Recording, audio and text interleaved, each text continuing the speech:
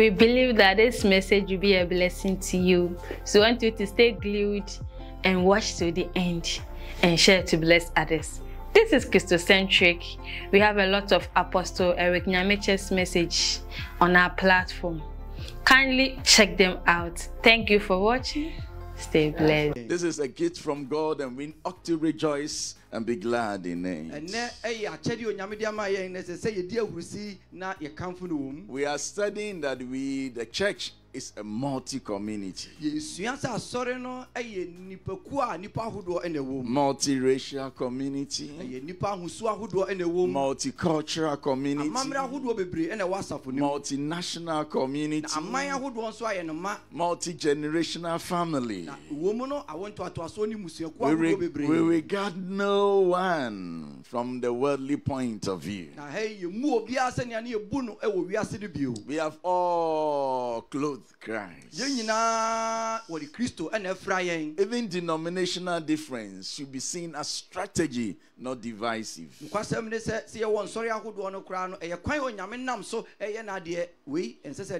church is a people not limited by geographical locations.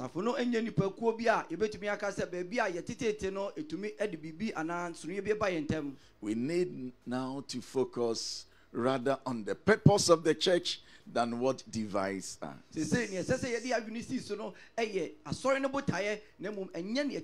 Because in Christ we have been made one. So we want to be discussing the purpose of the church. We'll begin from today discussing the purpose of the church. Now the Apostle Paul in chapter 3 of the book of Ephesians discusses the purpose of the church.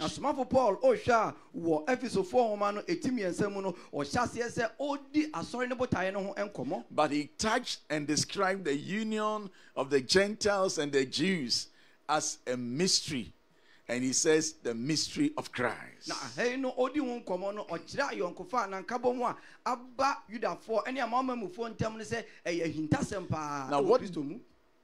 what did he mean by, or what does he mean by the mystery of Christ?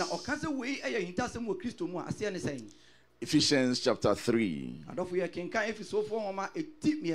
Let's take it from verse 1. Ephesians chapter 3 from verse 1. For this reason I, Paul, the prisoner of Christ Jesus, for the sake of you Gentiles.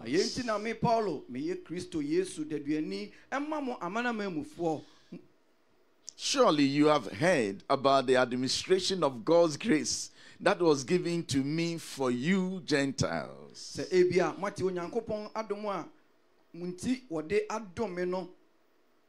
That is the mystery made known to me by revelation, as I have already written briefly. It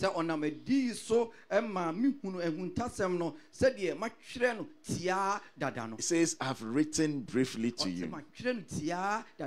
Now, the next verse says this. Now, in reading this, in reading what I have written to you, then you will be able to understand my insight into the mystery of Christ. Yeah,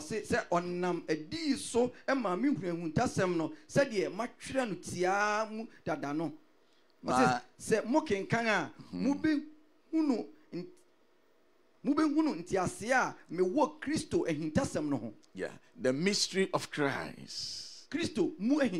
Now, the mystery that was wrapped in the coming of Christ. Verse 5 says that, which was not made known to people in other generations, as it has now been revealed by the Spirit of God's holy, by the Spirit to God's holy apostles and prophets. Now I want to be mono one man nipa ma emhunu sede wayi no adie nansan yi akire na somafo ne adifo kronkron a wo no huhumu. Brothers and sisters, first Paul explains mystery as a truth which in other ages, that is in the Old Testament times, was not made known to the people. In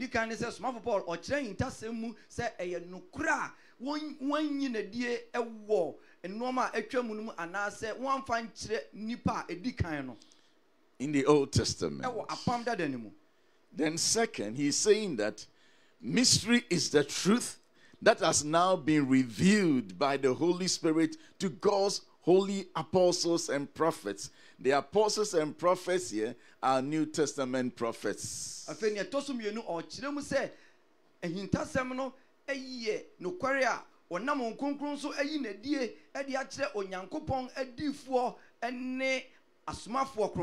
He is saying that the revealer of the mystery is God.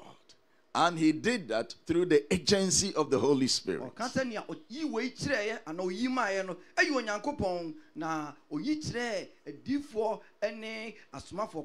See, Colossians 1 verse 26 states flatly that the mystery was hidden from ages and generations, but now has been revealed to the saints. Okay, Colossians 4 yimu edionusiana o say ehintasem no a efiri wiase bre ne awonto atoaso no wohuntae no afei wayi no adi akire na hotefo. Now, so what is the mystery? What is the mystery that has been revealed by God through His Spirit to the saints? Verse 6. Verse 6. I want it to be projected, and then we read verses together. The mystery, no, not this one. This is Colossians 1:26. I'm looking for Ephesians chapter 3, verse 6. Okay. The mystery is that through the gospel, the Gentiles are heirs together with Israel, members together of one body, and sharers together in the promise in Christ Jesus.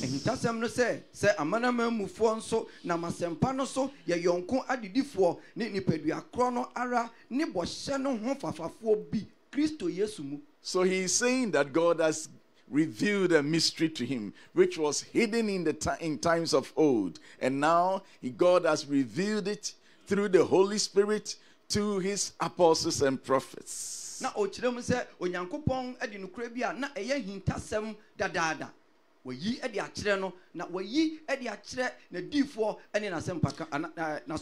and in verse 6 he actually talks about the mystery. So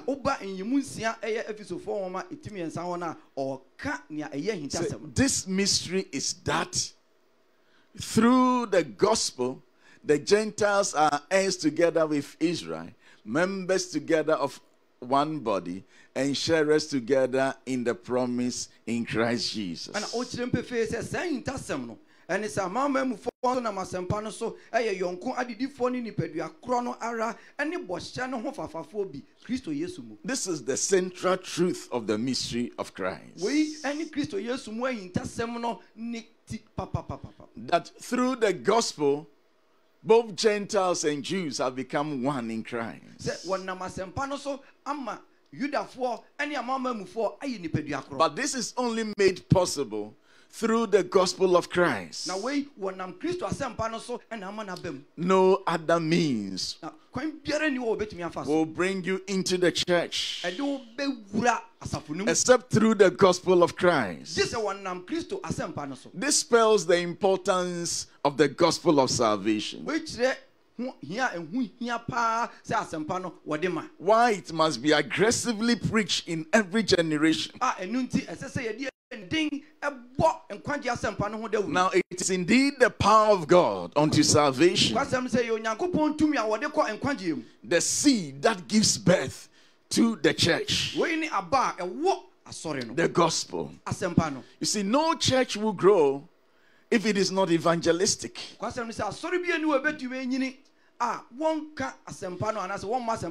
See, I believe in discipleship. But if you don't go and bring the soul, who will disciple the soul?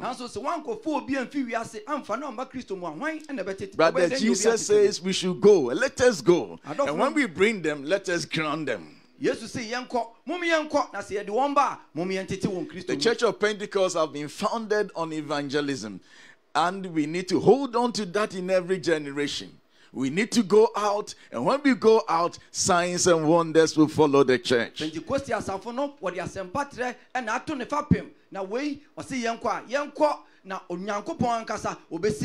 Nobody comes into the church through the gospel. Through the gospel. So verse 7, 8, he then explains what it means to be the administrator of this mystery.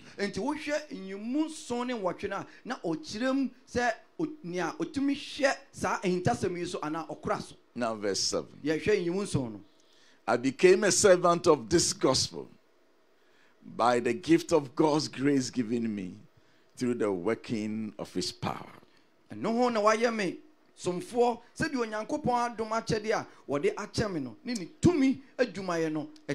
I'm praying that all of us will be servants of the gospel. That the gospel will cause us to go out. And we should go out and serve our community with the power of the gospel. Now let's go then to verse 10. Which talks about the purpose of the church. Ephesians 3:10 is the foundational text for the possessing the nations agenda.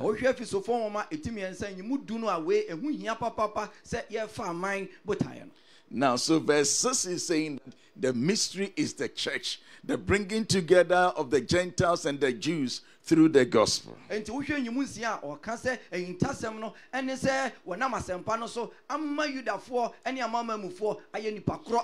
Now, verse 10. The NIV says that his intent was that now, through the church, the manifold wisdom of God should be made known to the rulers and authorities in the heavenly realms.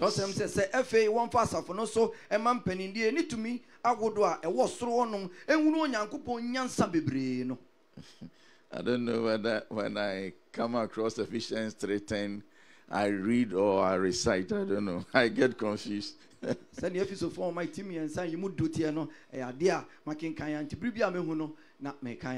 His intent, Jesus' intent for establishing his church. Now, when we say intent, we mean the determined end for establishing the church.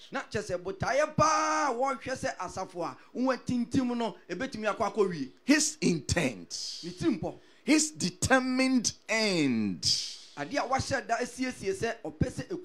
Now, for establishing the church, his determined end for bringing the two together was that the church becomes not a terminal of God's blessing, but a channel of God's blessings.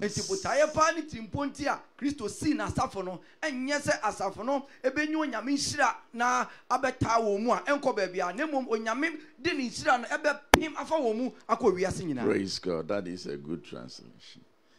That the church does not become a terminal of God's blessings, but a channel of the blessings of God to humanity. That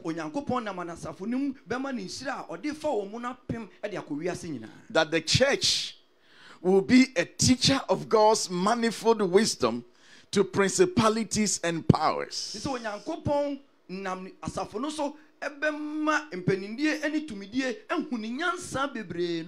Now, Paul here uses principalities and powers to differentiate the church's task from that of Israel.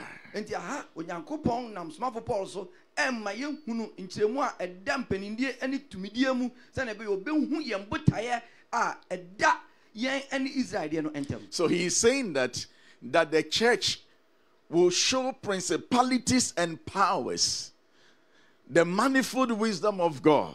And I'm saying that bringing principalities and powers is to bring a difference between the text of the New Testament church and that of Israel.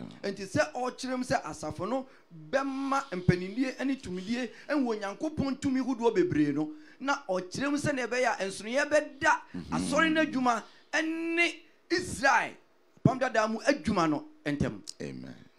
Otherwise, Matthew stated it plainly and simple.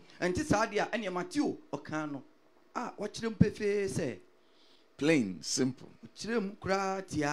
And then Paul makes it a bit complex, just for us to know the difference between the church and Israel.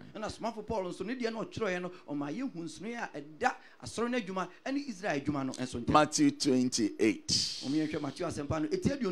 What has come to be known as the Great Commission. Matthew 28, 18 to 20.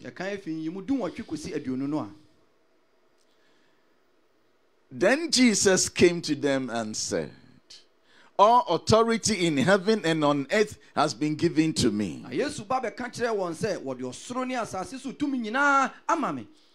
Therefore, go and make disciples of all nations, baptizing them in the name of the Father and of the Son and of the Holy Spirit, and teaching them to obey everything I have commanded you. And surely I am with you always to the very end of the age. Then Jesus came to them and said, all authority in heaven and on earth has been given to me. That is Jesus. Now, what does he need authority in heaven and on earth for? He says it has been given to me. For him to do what with it? I thought he is God. What does God need authority in heaven and on earth for? Who is he going to show that to? Ephesians chapter 1. Let's go to verse 20 and we take 21 as well.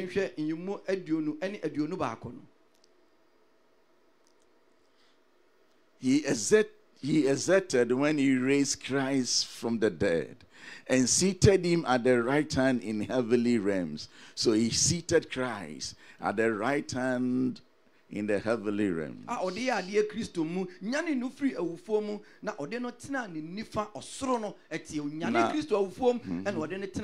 So let's pay attention to the next verse 21. Far above all rule and authority, power and dominion, and every name that is invoked, not only in the present age, but also in the one to come.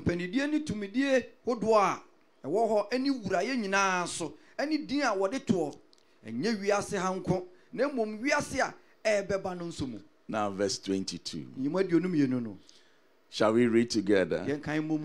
And God placed all things under that is Jesus' feet, and appointed him to be head over everything for the church. Now,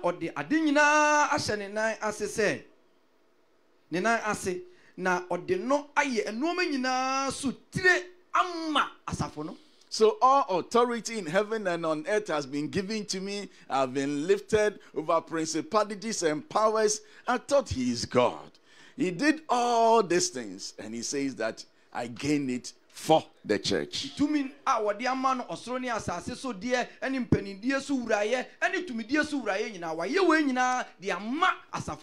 fact, the church, we should change our mind. Now, even principalities and powers, we have been lifted far above them. How much more witches and wizards? Or how much less witches and wizards.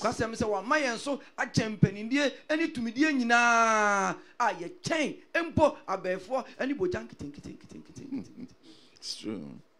Verse 19. Let's go to Matthew 28:19 now. So with the power that he has given us, he now instructs the church to go. So he says, therefore, go and make disciples of how many nations? All nations. Now, so hold that.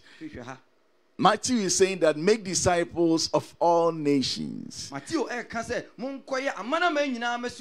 And in Ephesians 3 verse 10, Paul is saying that his intent was that now, through the church, the manifold wisdom of God should be made known to the rulers and authorities in the heavenly realms. Now, instead of saying nations, he said rulers and authorities in the heavenly realms. These are spirits that govern nations. Enti Matthew eka se yenkoye amana man nyina anase nipa nyina ana man nyina na suafo no Paul nso echirem wa Efeso 4:1 mu se yenko na yenko fa mpanindie ani tumi ahodo nyina wo soro honom eni so na chesa hey wenom eye won a wodi aman eso. So Paul could have said that his intent was that now through the church the manifold wisdom of God should be made known to the nations. And this man for Paul ko betumi aka se afei ni timpo ne se obemma wiase nyina na manamane nyina enhu ni nyansa bebre no. So Matthew says go into the nations. Matthew say munko wiase afana nyina. But Paul is saying that as you go into the nations, you'll be confronted with principalities and powers. And Paul, small Paul, children say, Bra mo ko amana mani musani Matthew akano. Mubesia mpenindie ani tumidie. The spiritual forces that govern nations, you face them. Tumi ahodo a edi aman so no. Muni won besia. And God through the church will teach his multifaceted or manifold wisdom to these principalities and powers. Na onyankopon na masori no so ebe matumidie ani wuraya ahodo e ehunu ni nyansa bebre no. See the expression, his intent is that now through the church clearly shows that the church is a new creation. Josem no senya o kirem se efei onamasafo no so no e kire se asori no anansa asafo no efei and wa won foforo e no kra. With a distinct calling. Na o fresronko and a distinct destiny. Enne sebresronko. Occupying a unique place. Na onyame di na gina bisronko kra. Now in the purpose of God. Ewo onu nyankopon na diem. Let me take that again. Mamen fa we bio. The expression. His intent is that now through the church clearly shows that the church is a new creation. Something that never existed. With a distinct calling. A unique destiny. Occupying a distinct place in the purpose of God. The church, therefore, is a strategy of the Lord in drawing the world to himself. Strategy of the Lord. So it is not an end in itself, it is a means to an end. The church is a strategy of the Lord in drawing the world to himself.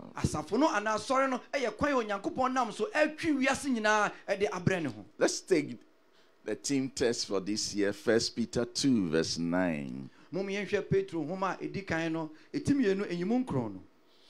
So, but you are a chosen people, you plural, the church, a royal priesthood, a holy nation, God's special possession. Very special. That, so, it's just not a special possession, it has a purpose. That you may declare the praises of him who called you out of darkness into his wonderful light. Na modie moye abusua wayi won ahene asofuko oman kronkron oma wafa won aye onora ne dia se monka de ofre mo efri esumu ba ne ha enwanwan ne mu no ni mmaniye enkyere. Number 2. God, the church is God's hope in this new dispensation. Colossians 1:26. We'll add the 27. The mystery that has been kept hidden from ages and generations, but is now disclosed to the lost people. Now,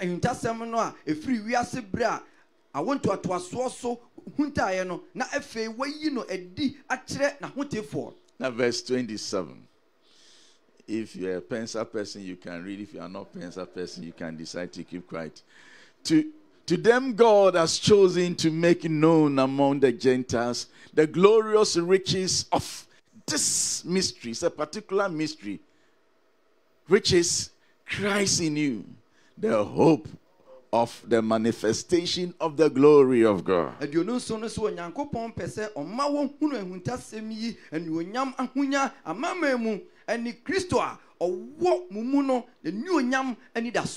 So God hopes in the church in this dispensation,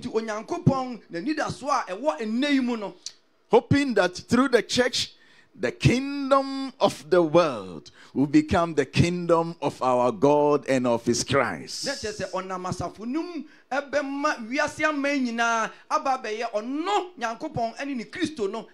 I pray that God will give us more of the Daniels, so that through them the Nebuchadnezzars will know that the kingdom of their world is the kingdom of our God.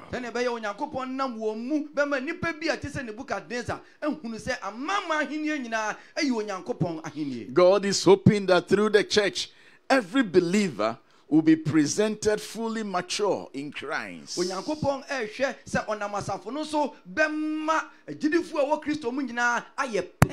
God is hoping that through the church his will be done on earth as it is in heaven. And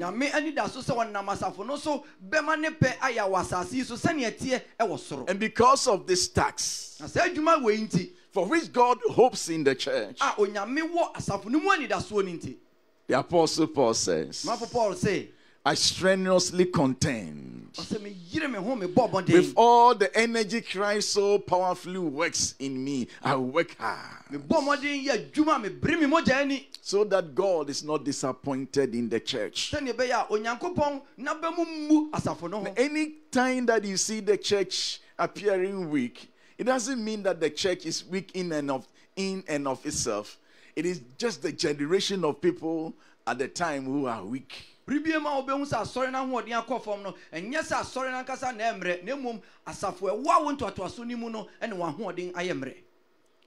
Paul says that I don't want God to be disappointed in me.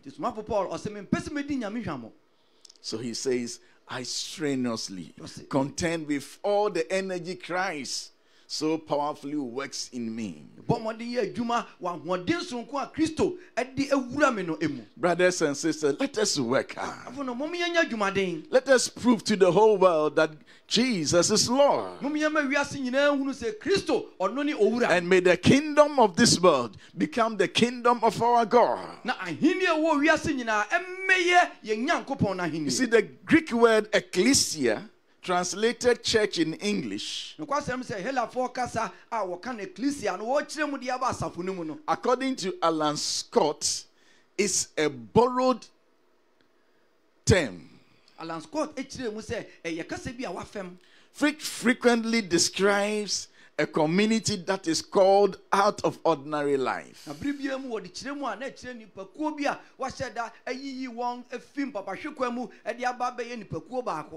Gathered together for the purpose of influencing society and giving authority to bring about change in society. So before Jesus was born, the word ecclesia existed. And then Alan is saying that he borrowed it, he used it, and we have translated this as church, assembly, congregation, gathering, to mean that it is a gathered community for a purpose of influencing the society and giving authority to bring about change in society. Now,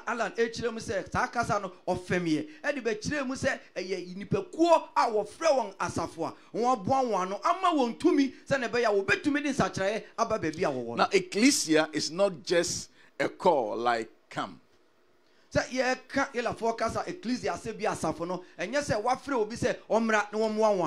But a people summoned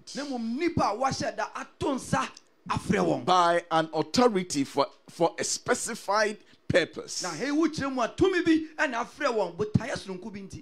So we have been called together. And we have been called for a purpose. Called for a purpose. The intention of Jesus summoning the church was to have a people capable of bringing change to any and every community.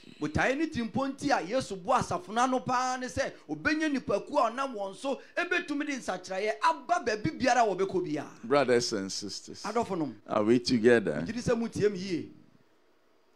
You see, we have been saying, using the word church. And now, when you say church, it doesn't even make any meaning.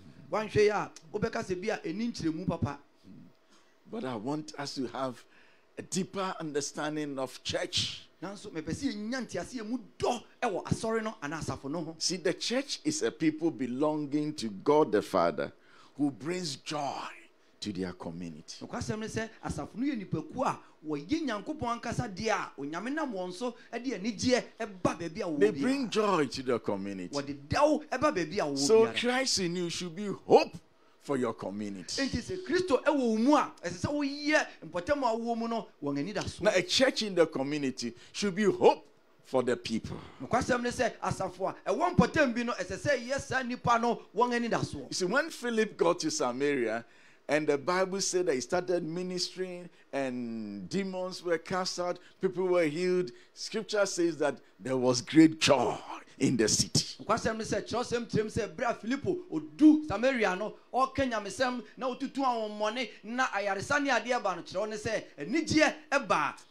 So Christian usage of the word church often suggests something static and inactive.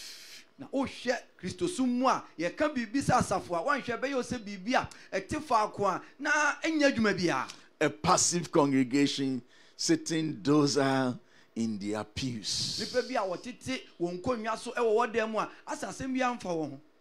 But both the Old Testament and the New Testament background give it a different flavor.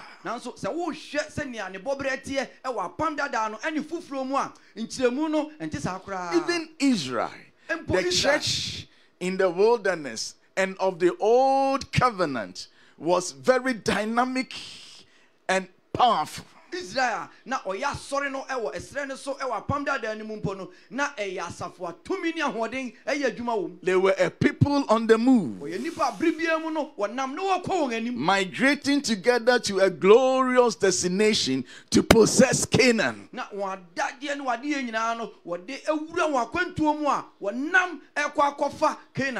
they were a mighty force to reckon with. Turn with me to Joshua 5 verse 1. Joshua 5 verse 1. Now when all the Amorite kings west of the Jordan and all the Canaanite kings, I'm talking about all kings, Amorite kings, all Canaanite kings along the coast, heard how the Lord had dried up the Jordan before the Israelites until they had crossed over, their hearts melted in fear, and they no longer had the courage to face the Israelites. Ahene a wo Jordan eja atoye fam no nyina ne Canaan ahemfo a wo ebo anu nyina eti se Awurade awe Jordan nsuo Israelfo no anim akosi se wotwaaye no won akoma tu ya na homi bi eni won mu bio Israelfo no anim. That was how powerful Israel was. Israel say na won tumi etie. May the church rise in power. Sorry no sorry wo tumi mu. May the church rise in power. Sorry no and sorry e wa hodem. Chapter 6 verse 1. Ye hwe nyimu nsia etie di kan no nso a. Joshua 6:1. Joshua homa no a. Now, shall we read together? If we have a projection. Now the gates of Jericho were securely barred because of the Israelites. No one went out and no one came in. Full stop. Jericho die na watumu na wabram ano Israel for no enim obi mfredi na obi emem. Brothers, the early church was also powerful. Nkwasem ni say asafo edi kan no nso na wo wahodin ye pa. Acts chapter 17 verse 6. Yenhwe asomafo no nyuma no eti dunsun enyimu ensia. Acts 17 says, but when they did not find them, they dragged Jason and some other believers before the city officials, shouting, these men who have caused trouble all over the world have now come here. Now when hunu watching Yasin, ne enuanom no bi ekọ ma krono empanimfo na wobubo mu se yenum a wada ne wiase ani aba aha enso. What were they doing? What trouble were they causing? Number one, they were converting cultures. They were converting cultures. You see, we don't have to just be going out demonstration and causing trouble on the land before people will think that we are causing trouble. No. But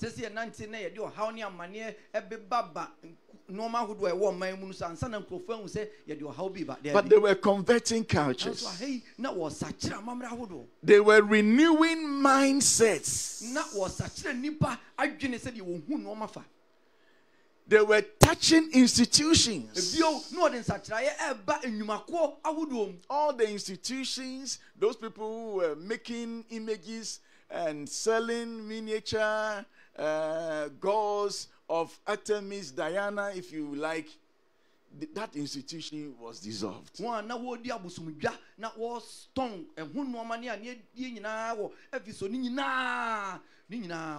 were influencing society.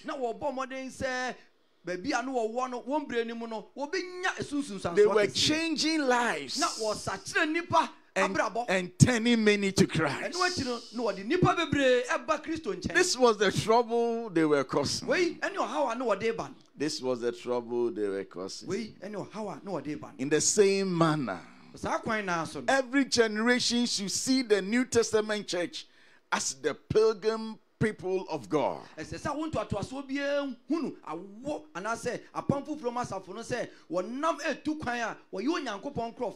The church is a movement. It is a movement. Matthew 10 verse 5, 6, 7, 8.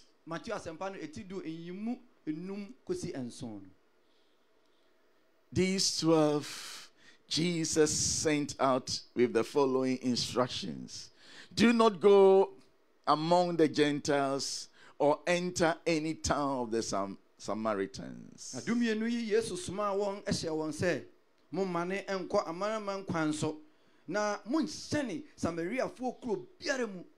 Now verse 6. Shall we read? First word is what? G-O is what? Go. Go is to make a forward movement. Rather, to the lost sheep of Israel.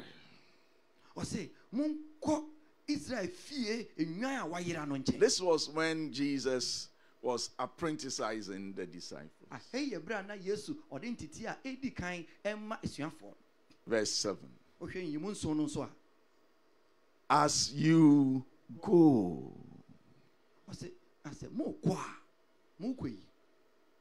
So the church is a movement. As you go, as you go, as you advance, the gates of Hades will not be able to withstand your onslaught. As you go, proclaim this message. The kingdom of heaven has come near. Heal the sick, raise the dead, cleanse those who have leprosy, drive out demons. Freely you have received, freely give. The church is a people on the move, hastening to the end of the earth to beseech all to be reconciled to God.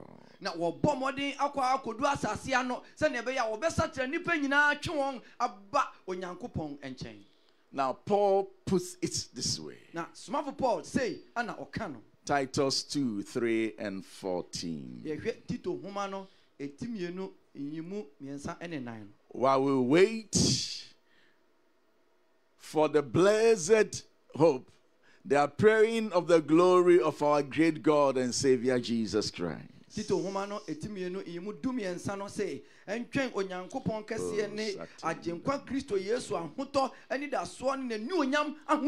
while we wait until he comes, verse 4 says that, who gave himself for us to redeem us from all wickedness and to purify for himself a people that are his very own. And these people are eager to do what is good.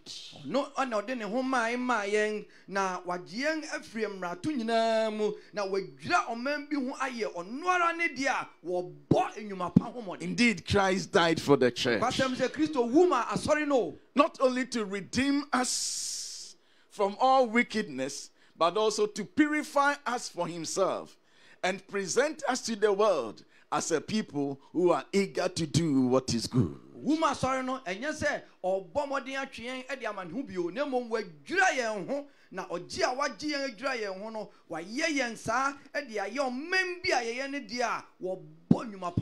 Brothers and sisters, the purpose of the church is in twofold.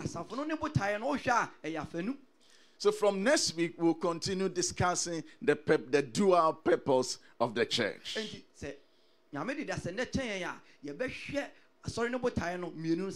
So we know that the church has a purpose. And we are saying that the purpose of the church is dual. From next week, we shall start discussing the dual purpose of the church. But until then, Christo asafoma munyimuhwaji. The children of Christ, show up yourself. Show up. The church is powerful. Come out, come out. Come out. Come out. Declare Christ. And exhibit him wherever you are. The church is a powerful entity. We are God's hope of glory. Let us not disappoint him. No, not in any generation. Shall we arise?